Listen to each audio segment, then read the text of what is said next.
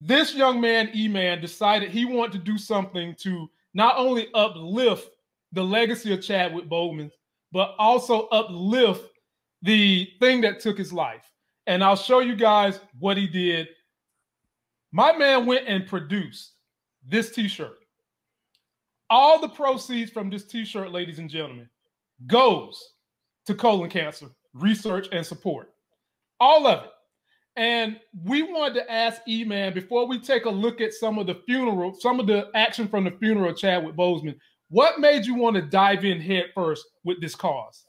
Oh, man. 100. Well, first of all, I saw a lot of, in my opinion, disrespect happening with the moment he passed. I'm seeing news outlets already talking about what's going to happen with Black Panther 2, you know, and it's like, bro, like, yo, it hadn't even been like 6 hours since his really y'all that thirsty. Y'all that thirsty for the clicks? Like, he ain't even in the ground. So that already kind of riled me up. And then, you know, on social media, I'm seeing all these Black Panther t-shirt ads just going. And it's like, so y'all just trying to profit off this man's death? Like, for real? So I was just like, you know, I mean, I've done t-shirts and stuff in the past for other causes and stuff. And I'm like, you know what? If we gonna do a t-shirt, at the very least, let us do it in honor of him and what he would have fought for, I think. And you know, I mean, Chadwick is a person who was visiting while he was dealing with this, and nobody knew it 4 years ago. While he was dealing with this, he was visiting cancer patients. He was talking about, I think, on Sirius Radio or some interview where he even started getting choked up because there were 2 terminally ill kids that were literally fighting for their lives just to see Black Panther. You know what I'm saying? And like Chadwick was staying in communication with them constantly just to make sure that, like, yo, I'm gonna do this for y'all. I got y'all back. We gonna do, you know, and I'm just like, yo, Chadwick was a real life hero, you know, and it's like, yeah, if the least I can do is sell a couple t-shirts and throw a couple dollars towards the research to maybe help somebody else in the future, man, come on, that's the least we could do. So that's what drove me for it. Was just want to do something. Ladies and gentlemen, do you see how good this guy is? do you see the mentality of his heart? Let me show you his channel. Damn it, this is his channel. I mean, he is as cunning as they come. Look at the thumbnail coloration, if you will, and how it's so melodic and draws you in. You have to subscribe to this brother's channel. Link to the t-shirt is in the video description, and also the link to his channel is in the video description. Now, having said that, I want to say one more thing about Chadwick Boseman. They had his funeral. It rocked a lot of people. And we've got a small little clip I want you guys to see about his funeral. And then we'll just kind of talk about his legacy afterwards as we start trying to careen into movies. Chadwick Boseman's family and friends gathered to say goodbye to the late actor.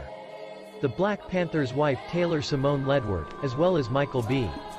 Jordan and Lupita Nyong'o, attended a private memorial in Malibu, California. On Saturday, many loved ones gathered and took moments consoling one another in Ledward. The memorial was overlooking the ocean and included music from a hang drum. There was a beautiful table display with Boseman's photo and flowers. Winston Duke, who also worked with Boseman on Black Panther, was also there.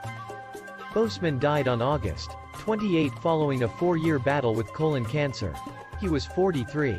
Chadwick was diagnosed with stage 3 colon cancer in 2016, and battled with it these last 4 years as it progressed to stage 4, his family said in a statement announcing his death. A true fighter, Chadwick persevered through it all, and brought you many of the films you have come to love so much. From Marshall to Da 5 Bloods, August Wilson's Ma Rainey's Black Bottom and several more.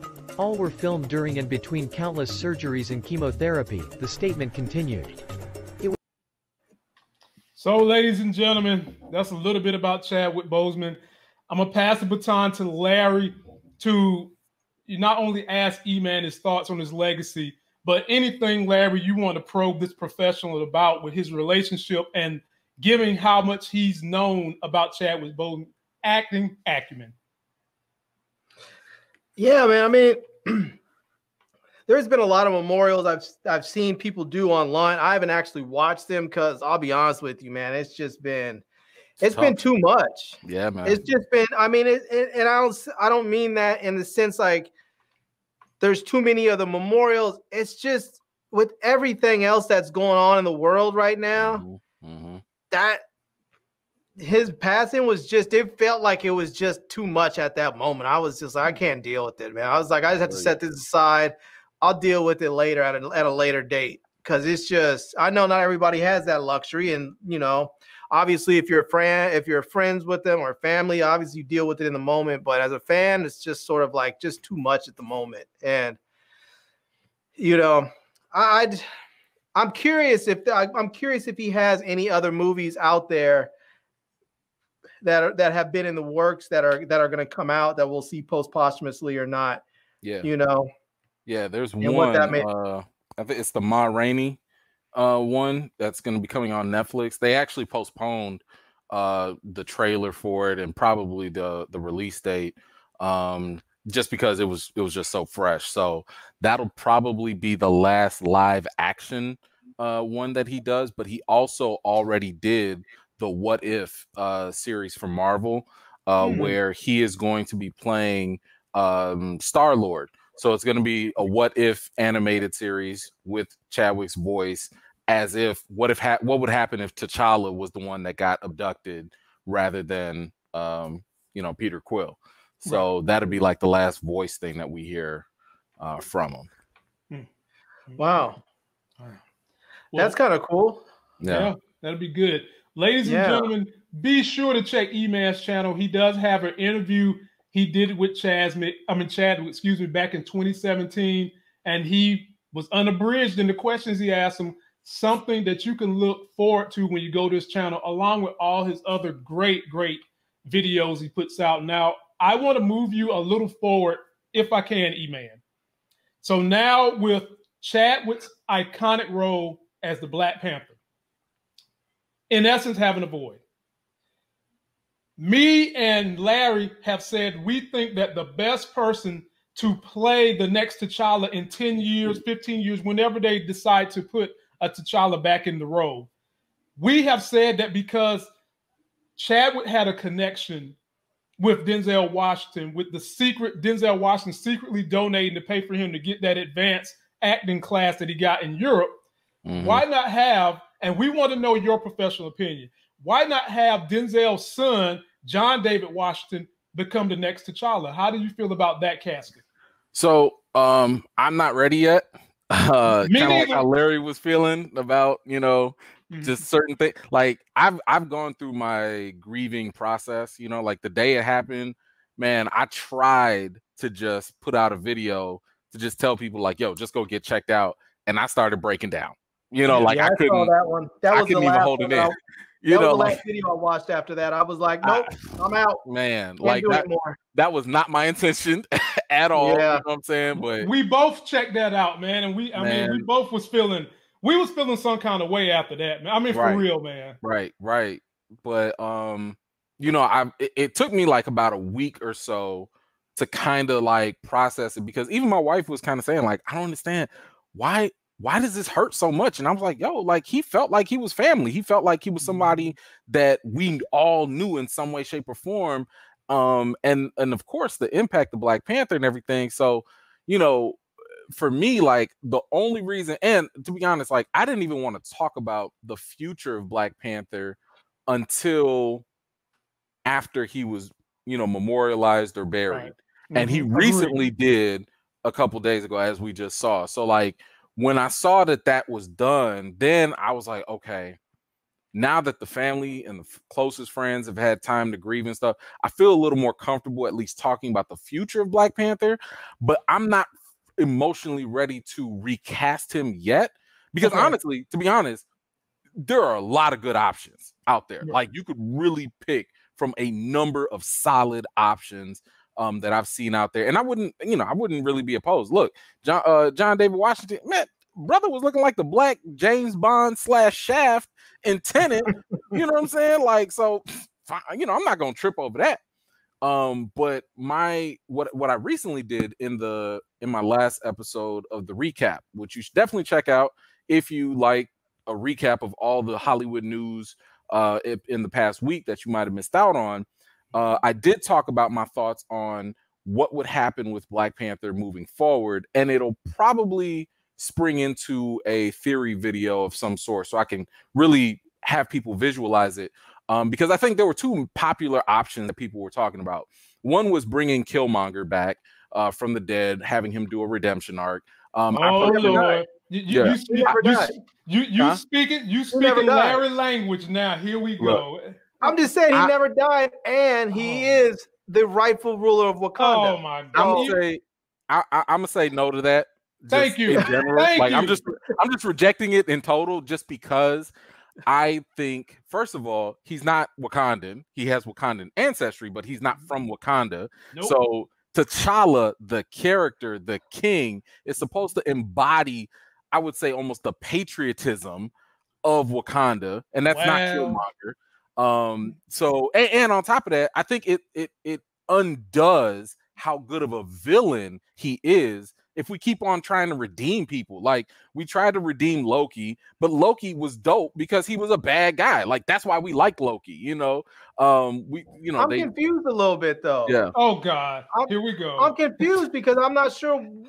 I mean, at what point were we trying to redeem Killmonger? What did he need redemption for? I mean, the brother was a liberator. He was his murderous ways. His murderous ways. Yeah. Yeah.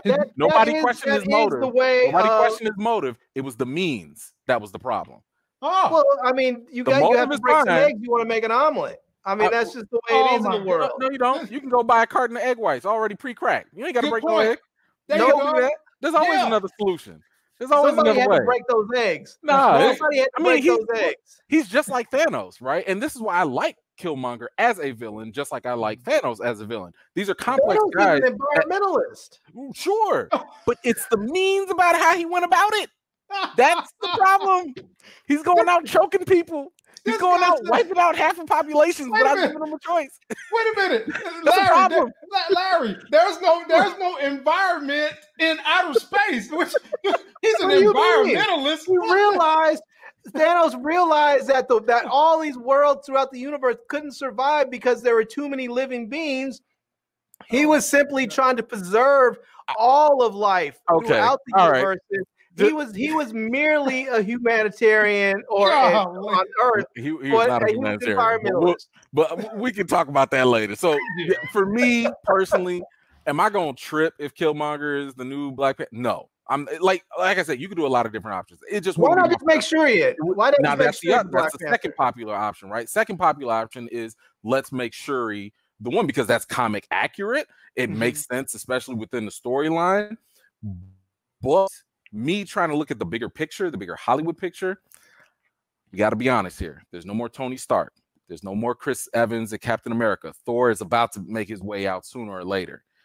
Letitia Wright is not carrying that character. It's nothing against the sister at all. I love her as an actress, but she doesn't have the star power that if we were to see her in Black Panther, that people would be like, I gotta go see that. We'll go see the movie, but I'm saying we're not going to be seeing it for her per se. Now, see, this is where I disagree on that. Let me give you one alternative to counter that, because Marvel is not stuck on sticking with the comics, right? Not in the movies. They like to drift off a little bit. I say you give it to Nakia. You give it to Lupita, because Lupita is an Oscar award-winning actress. She is way more well-known. With the story, her mindset is the one that T'Challa actually adopted. And people were saying right before, when T'Challa was thought to be dead, they was like, Nakia, you take it. You should take the serum so you could be the Black Panther. And she was like, yo, I'm a spy. I don't do that. So I'm just saying there's a lot of ingredients there. If you still want to check off the box of having a Hollywood star, you still want to check off the box of diversity of having a female, lead or protagonist or whatever, and you actually and it still fits in the story, that can work. Now, I do think you still eventually need to recast T'Challa. And that's why I'm going to try and come up with a theory to see, like, okay, how do we recast him without making this awkward, still fitting in the story, still giving a little honor to Shuri and to Nakia, because I do think that both of them should be highlighted, and we can still get a new T'Challa and everybody be happy. So that's kind of like what I'm working on right now. And I think that'll check off all the boxes for the money, for the, you know, honor that is, you know, that comes with this property, and the, you know, staying true to the story as well. Well, I think that Nakia wouldn't be a bad choice, I guess. I like Lupita as an actor. I think Letitia is a fantastic actor. And as far as having the stage presence or the gravitas to pull that off, I think part of that has to do with the directing. I mean, you have to direct your actors into that. I mean, there are some people who just have a very big presence, and other actors, you have to bring that out in the directing. And I think Ryan Coogler is someone that can do that. I'm gonna disagree with that, only because there are some actors that have a cap. You know, there are certain actors that they can only do so much. You know, for example, Jason Momoa. He's a limited actor. He can do very limited roles. No matter how good the director is. No matter how good. I'll give you another one. I agree. I agree. I feel the same way about Terrence Howard. I think what? Yeah, I don't think he's that great of an actor. I think he's done some things, but like you said, he has a cap. I would say, you know, to get a little spicy, Anthony Mackie, because this is something I've been saying for a long time. Anthony Mackie, really? He's not a bad actor. He's not a good lead actor. He's a phenomenal supporting actor. When you put him on a show or a movie with a co-star, he can shine. When you put him on a movie as a supporting actor, he can shine. When he's the lead, the movies don't do well. Did you see him in The Banker? Don't do well. I did, but if there was no Sam Jackson, are you still watching that movie? I think it loses a lot. I think it needed that co-star. I'm just saying, go look at his resume. Go look at his resume. And it's not even trying to throw shade at him. It's really just a matter of like, yo, I've tried to watch things where you are the primary lead and it don't go nowhere. Well, I was going to say, I've never seen him in what you would say is a primary lead other than The Banker. That's because they don't be promoting well and they don't do well. So you're not going to see him. The one time, I'll give him one credit. No, I'll give him a little credit. Even though he was kind of a co-star too. It was in Black Mirror. He did that one video game episode. If anybody's seen it, I've seen it. You already okay? Okay. I mean, he was kind of a co-star, but the reason why he was able to shine in that was because I think he was playing himself. Like I think there was nothing for him to really do in that episode. So he was comfortable. It was a good role for him. It was a good fit. So he succeeded. But yeah. Oh, I just got to mention this about Power. My folk AJ Young said Tariq in Power, very limited actor, same role every show and every. Because you know why? You know why though? In all the roles Tariq is in, when he got a daddy, he don't never listen to none of them. Oh my! He's like the worst kid to raise. I'm saying he's like the worst kid every single time. So yeah, that is true. They right. That is true. But you know what? He got a producer to jump on his back, and that producer is Rodney. Courtney Kemp said her favorite character in Power, for whatever the hell reason, was Tariq. And you know what? He riding that horse all the way to the bank. I don't know why. You know who had so here's Dre had more potential than Tariq. I agree. So here's a movie. Go ahead. Here's a movie with Anthony Mackie. I didn't particularly like the movie all that much, but I thought he was good in it, and that's Point Blank. I thought he was good in that. Point Blank. I didn't particularly like the movie all that much. He played a nurse that he had played a nurse whose pregnant wife was kidnapped, and he ended up having the other dude. The white dude. Yeah, the dude that's real big, and he's real big in China as a villain. Yeah, I know you're talking about. Co-star. He ain't the top villain. He was a co-star. He was well, okay, yes, he had a co-star in there. But when you see the movie poster, it's not just Anthony Mackie, it's him and the other person. Everybody has a co-star in their movies. Not everybody. Not everybody. Tom Cruise ain't got no Denzel Washington. Tom Cruise has a whole supporting cast around him. He's got Ving Rhames. But you don't see him promoted. You see just Tom Cruise's face on that poster most of the time. That's marketing. We're talking about the movie, not the marketing. That's the villain, though. He's top villain. But we're still talking about the movie, not the marketing on there. I mean, even the movie, like Okay. I mean, look, like I said, you let me know the next time Anthony Mackie has a movie out and you like, dog, I'm about to go see that right now. You let me know when that happens. Well, I mean, they have to give him something worthy of going to see right now. How long has it been? How long has it been? He's been working. He's been a vet. This dude he's a pro. He's been out there for, I give it to you. He's been out there for a minute. I'm just saying. And here's the sad thing about Anthony Mackie, and then I'm going to move you guys. Oh my God! Somebody said him as Tupac. See, like I was about to say that. I was about to say every time I see Anthony Mackie, I think Clarence. Every time I see Anthony Mackie, I just think Clarence. That's what I think. Thank you for making my point. Thank you. Every time I just think Clarence, man. But anyway, and next time y'all go watch Crossover and come back to me.